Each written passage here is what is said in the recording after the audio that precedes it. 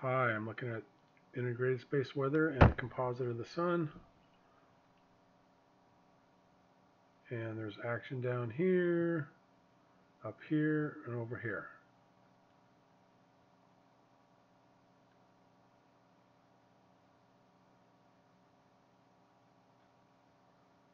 So this one is just boiling up.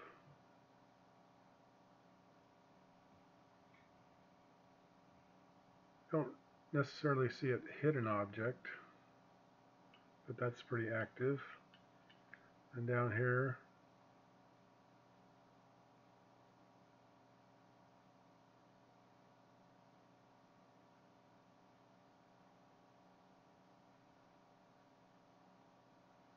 that looks like it's looping back.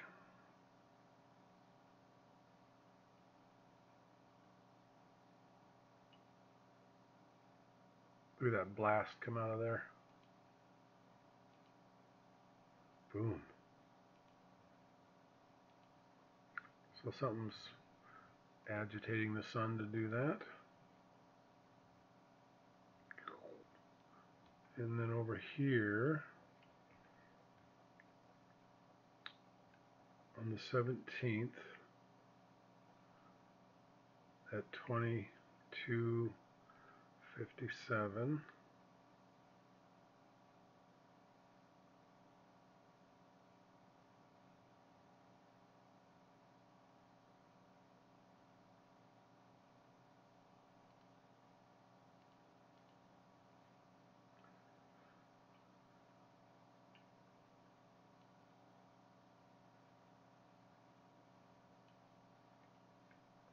you see this. I think this is actually one of the coronal prominences, I think they call it, but it sort of looks like it could be a planet, but it's just a blast of energy coming out.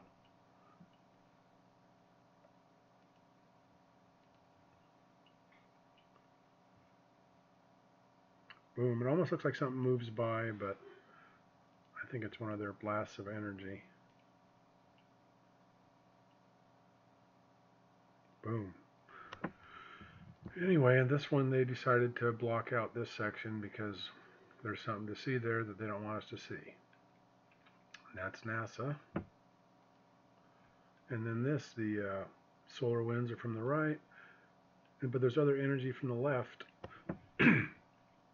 Excuse me, and you can see the Earth is being compressed.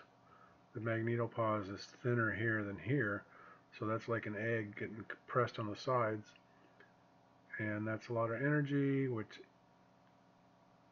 helps the Earth get agitated, and ta-da, volcanoes are going off around the world. And this is particulates from Hawaii, so you can see I think the ash cloud went to 30,000 feet yesterday. So I have to go over and find some webcams in Hawaii. There's got to be a lot of them that show that stuff.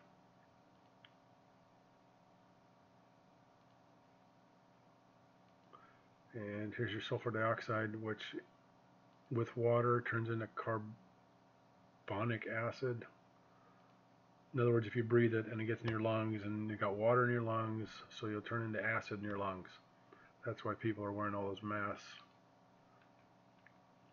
And here's the current in the Pacific. Here's Japan, Fukushima, radiations coming over here and basically killing the ocean. So the salmon runs are down to pathetic numbers. So we'll keep watching.